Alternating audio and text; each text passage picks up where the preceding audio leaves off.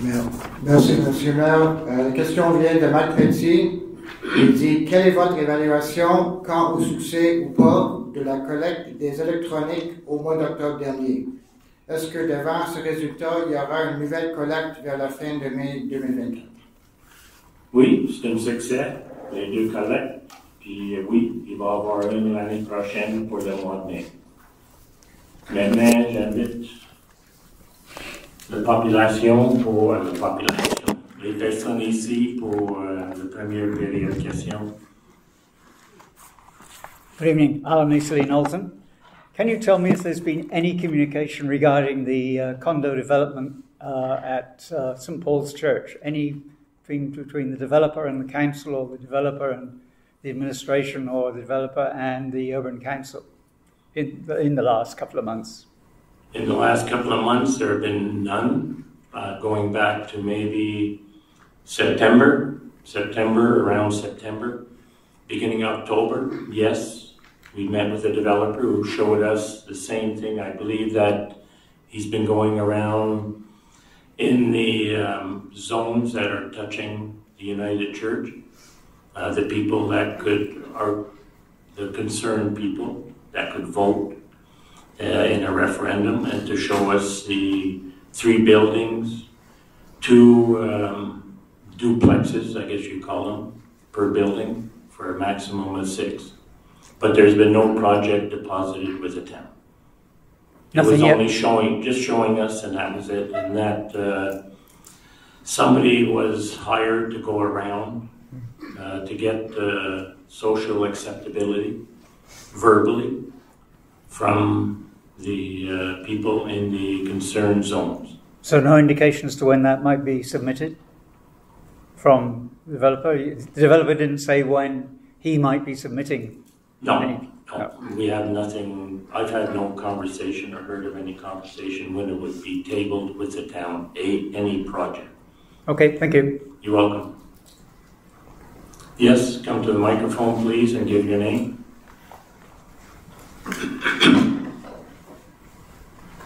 Bonjour. Bonjour. Je suis nouveau en Knowlton, ça fait 3 mois. Et j'habite Votre nom? Serge La Rochelle. Qui? Serge La Rochelle. Oui. Et j'habite au 399 chemin Knowlton, l'ancien Knowlton Bank. Oui. Et il y a beaucoup de petites choses qui se passent pas normales à cette place-là. Comme il n'y avait aucun permis d'émis, que ça a été vérifié, j'ai vérifié avec la ville, pour faire des rénovations au mois de juillet. Et dernièrement, l'inspecteur y est venu et il a même dit à un inspecteur de pompiers, le chef des pompiers, et il a dit que l'immeuble est en règle. Et loin d'être en règle, l'immeuble. Il y a plein de moisissures. L'eau n'est pas potable, elle se mélange, le froid et le chaud se mélangent. Et c'est ça. Je comprends pas pourquoi que la ville ne fait rien de plus là-dessus. Puis vous restez dans cet endroit-là? Oui, je reste si c'est pas habitable? Bien, quand je suis arrivé, moi, j'étais en bas. Moi, j'étais en bas, il y a une mini-partie. C'est habitable quand tu regardes. Mais si tu regardes les choses cachées, il y a de la moussure dans à peu près 12 appartements. Le propriétaire m'a demandé de louer des appartements. Parce que la personne qui était là, le concierge, il n'avait pas le temps, il travaillait chez KDC. Fait que je me suis mis à louer, fait que j'avais tout accès avec toutes les clés de l'immeuble. Et là, quand j'ai commencé à voir la moisissure partout, là, j'ai dit, wow, il y a un problème ici, là. Il y a un très, très gros problème. Là, j'ai appelé l'inspecteur. L'inspecteur y est venu, c'est M. Charbonneau. Il a fait le tour et il s'est aperçu qu'on fait des travaux sans avoir de permis. Il a mis un permis avec un X rouge, ordonnance de cesser les travaux. Le même soir, le propriétaire, il a appelé son concierge, le gestionnaire plutôt. Il a appelé le gestionnaire pour dire arrache ça, cette affaire-là. C'est parce que t'es pas supposé de toucher à ça. Là. Alors, puis quand j'ai rappelé l'inspecteur, il dit c'est pas grave. Attends un petit peu, je comprends pas là. Qu'est-ce qui est pas grave là? Si tu mets une interdiction avec un marqué en rouge de ne pas, j'ai même la photo de l'enseigne ici avec moi. C'est bien marqué ordonnance de arrêter les travaux. Alors là, pourquoi il a arrêté les travaux? Là, il continue à louer. Mais là, j'ai su par après, avec une petite enquête, que cette place-là est encore à la ville enregistrée pour louer seulement à des personnes âgées. Ce qu'il ne fait pas là. Il loue à n'importe qui. Ben moi, personnellement, je connais le zonage. On va faire des vérifications, mais vous avez déjà eu des discussions avec le directeur général? Il m'a dit qu'il faisait ses recherches, puis on fait une plainte au RBQ. Oui. Là, j'ai jamais vu l'RBQ. La Régie du bâtiment n'est jamais venue encore faire son inspection. Anyway, on va vérifier pour le zonage.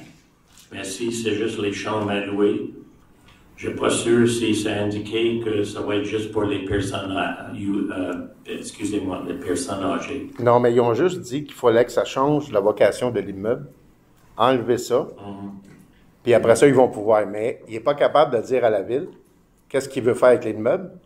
Fait que c'est pour ça que la ville ne donne pas de permis, là. Anyway, je n'ai pas cette information pour OK, vous. c'est correct. Ça, c'est sûr. Je n'ai pas un inspecteur ni quelqu'un qui est dédié à ça. Alors, on prend ça en note, M. Larochelle. Pas de problème. Puis, laissez vos coordonnées.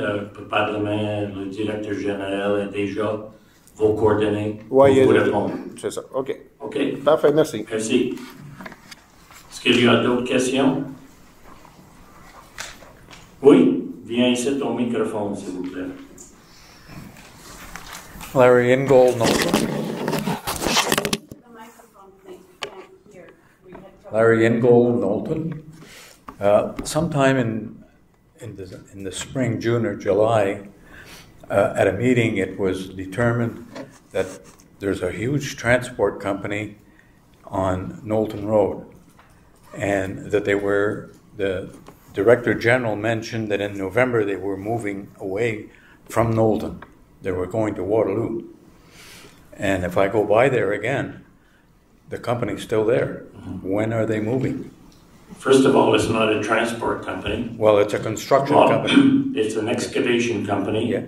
And it's not zoned for that.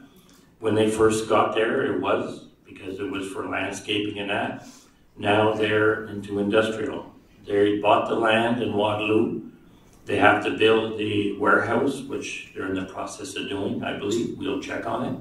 And they've already started. So they will probably move at the end of winter. The big equipment will be So it's not going to be November. Why was November the word mentioned? It was never November. It was never November. They said they bought the land and they would start building the warehouse in November. Okay. Yeah. Just one little question.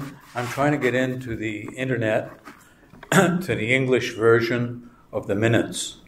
And when I go into the English minutes, it transfers me right back to the French minutes. Why can't we have access to the English minutes on the town website?